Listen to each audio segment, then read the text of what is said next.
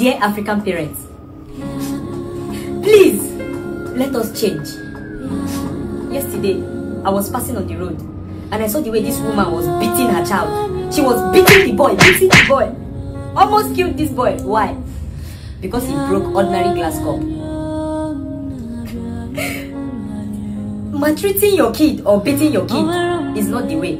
I know that I used to beat my son Chinedu, but I am a changed person today. I want all African parents to join me in this movement.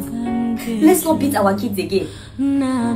Because if you kill this child, you cannot get another one. But that broken glass, that broken plate, broken cup, you can easily go to the market and replace it. So why are we beating our children?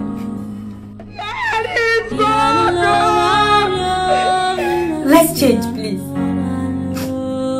Go and get me tissue. Yeah.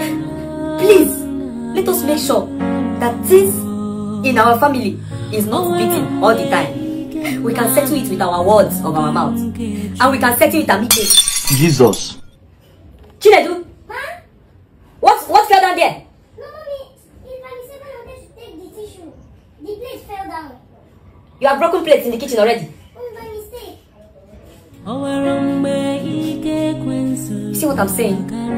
My son now just broke plates in the kitchen. And now is... Do you expect me to go and beat him? No! I cannot beat him. Please, excuse me. Let me quickly check if my son is okay. And make sure that Bottle does not even took his leg. Chinedu, are you okay? Eh?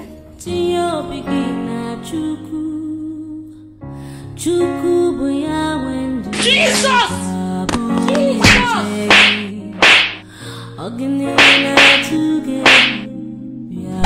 Like if it was my own son, before people would come here, I could have killed him. I'm telling you, look at my face. Like I could have killed a lot of people. My own son.